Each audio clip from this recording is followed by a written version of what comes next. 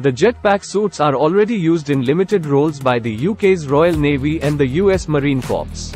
If this materializes, India will be the third country in the world to have jetpack-enabled soldiers in the front line.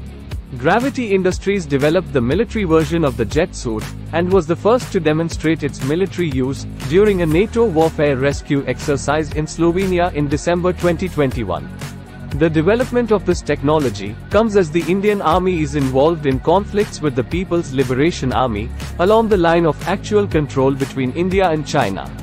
The jet suit is powered by 5 gas turbine engines that generate over 1000 horsepower, providing a vertical lift of up to 12,000 feet. The jet suit can run on jet fuel, diesel, or kerosene, and was initially developed for search and rescue and medical rescue operations. A Marine Commando, MACOS, of the Indian Navy, suggested that the jetpack could be used for quick insertions against lightly armed enemies, gaining vantage points for reconnaissance and intelligence gathering, and for quick exfiltration. The Indian forces are known for deploying their weapons in innovative ways to maximize their value, as exemplified by their use of Osa-class missile boats procured from Russia before the 1971 India-Pakistan War. The introduction of jetpack suits to the Indian Army could be critical on the battlefield for several reasons. The geography of the Kashmir region, with its high mountains and rugged terrain, can make conventional operations challenging. Jetpack suits could provide soldiers with unprecedented mobility.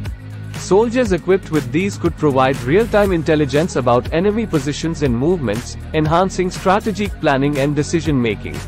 Increased mobility. Jetpack suits could dramatically increase the mobility of soldiers in diverse terrains, including mountains, deserts, and marine environments.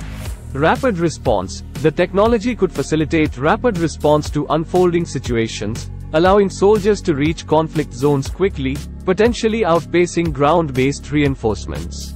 The line of control in Kashmir is a highly sensitive area. Jetpack suits could offer a new method for conducting border patrols, enhancing the Indian Army's ability to detect and respond to incursions.